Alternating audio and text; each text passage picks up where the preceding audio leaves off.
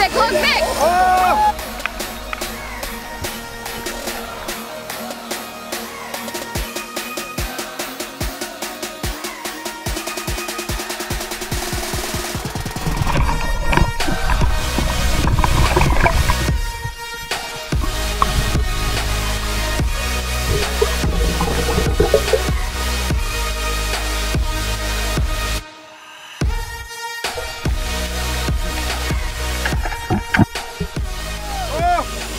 First dropping bait.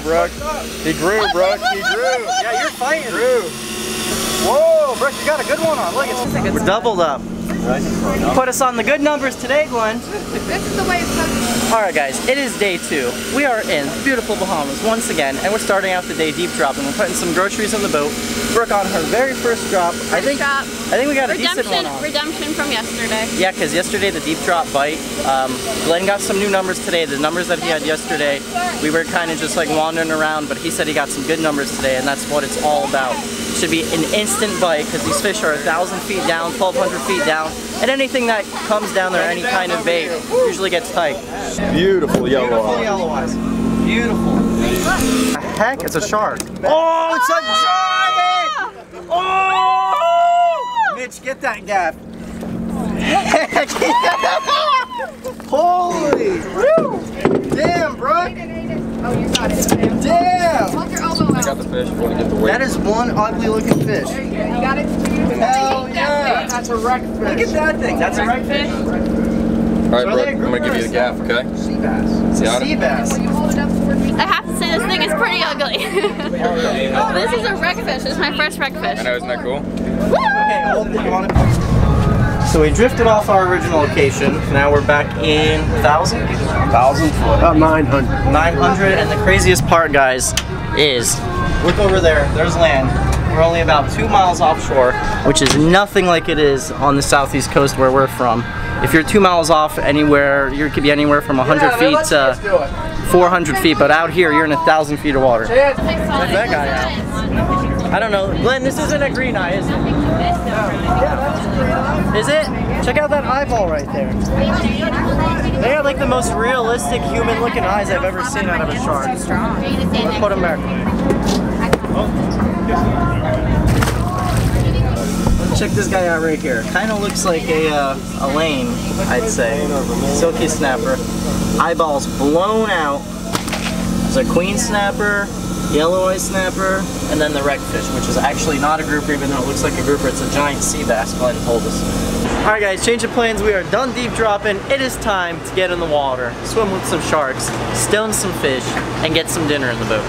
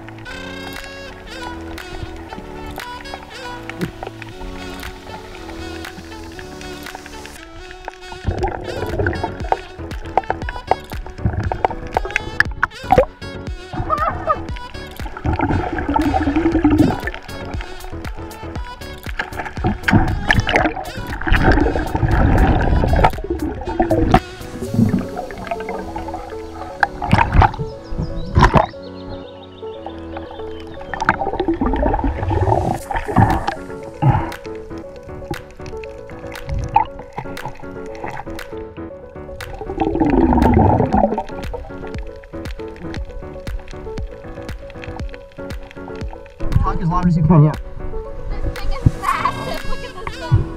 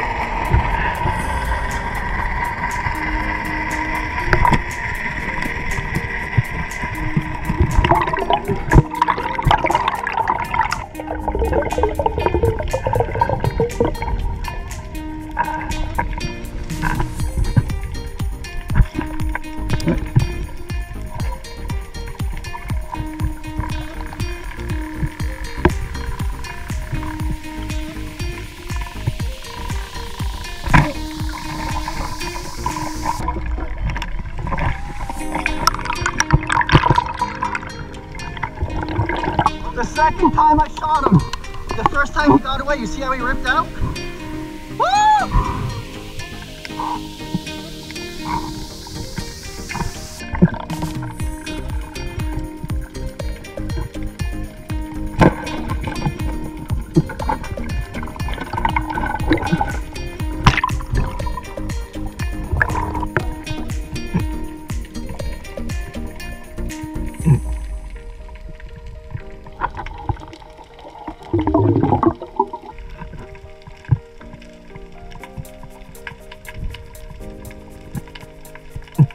There's that day 2 haul right there.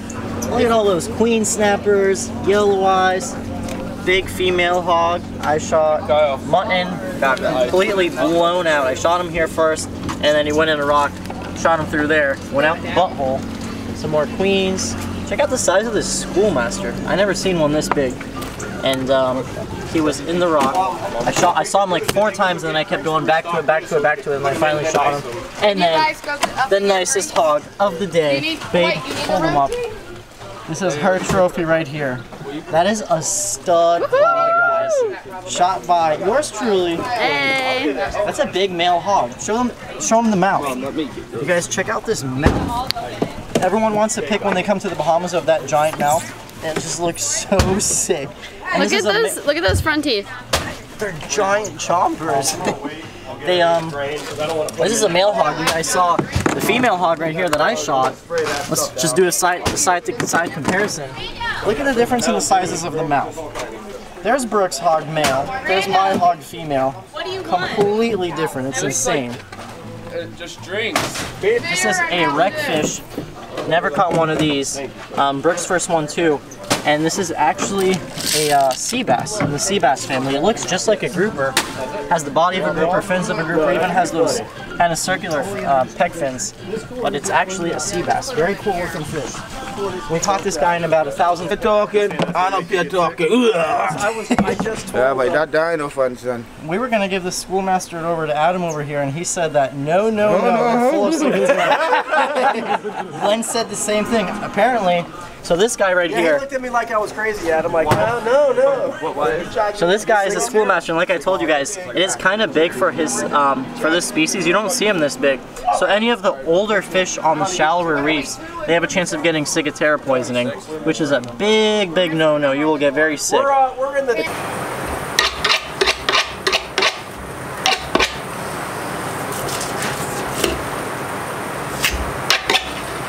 Fast.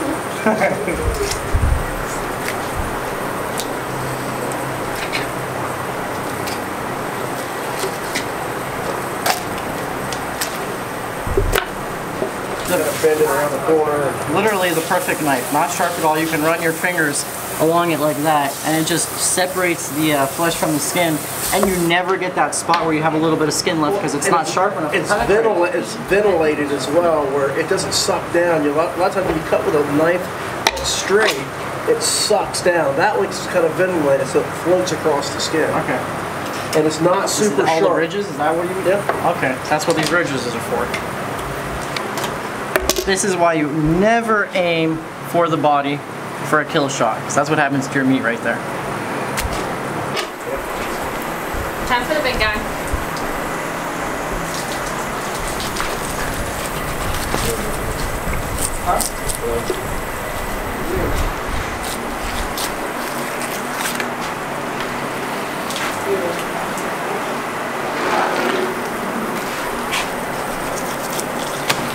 Definitely works. Now that is skill.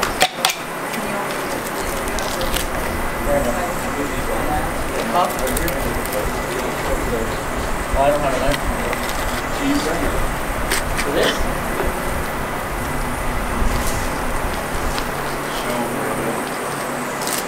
What about the blood?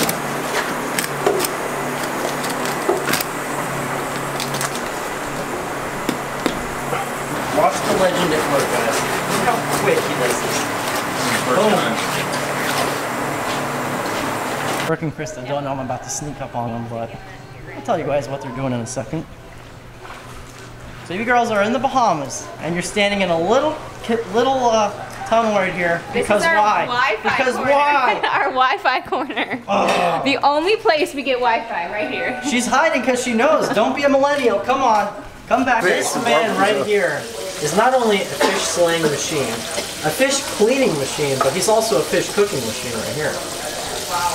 You prepared them all the same way? He's not a dishwashing machine. We have no, we have some with House of Audrey, and we have some in Panko. Panko. Is it a mix of the Queen, the Wreck, and... No, it's all Queen. No, it's all. So you guys see that? We're gonna have some Queen Snapper for dinner. Looking forward to it. First Queen Snapper, and I have to say, it's very delicious. I'd say since your plate is empty, it was probably good. It's very flaky and it's really good. But what we got here is, we had an awesome day in the Bahamas today. We did some deep dropping. Brick's on the camera. She got our biggest hog. She got the two biggest fish of the day, an absolute stud hog and an absolute stud redfish, which are two very good fish to eat. So we got some Queen Snapper. I've never had Queen Snapper before. We got those deep dropping. Glenn made them for us. We cleaned them up. He cooked them all up. I'm gonna go ahead and take a bite out of this guy and see how it tastes, because I've never had it before. And this one is in panko breadcrumbs.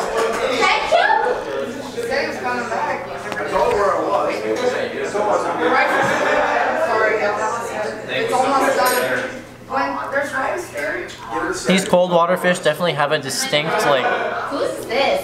No, this is mine. very fresh, sweet taste to them. It is unlike anything else. They're definitely, the texture is definitely in its own class for sure. Mitchell, you think so too, right? Listen, guys. Right now we're on trip of a lifetime. This fish right here is hands down the best fish I've eaten. You go with the best captain in the world, you catch the best tasting fish in the world, and you eat it the best way possible. The end of day 2, that's a wrap. Say it. You don't even know. You don't even know our catchphrase. No, you're gonna say. You don't even know our catchphrase. I'll see you little land sharks in that next video. That's it right there. Our little land sharks. I'll see you little land sharks in that next video. There it is. All right. Peace.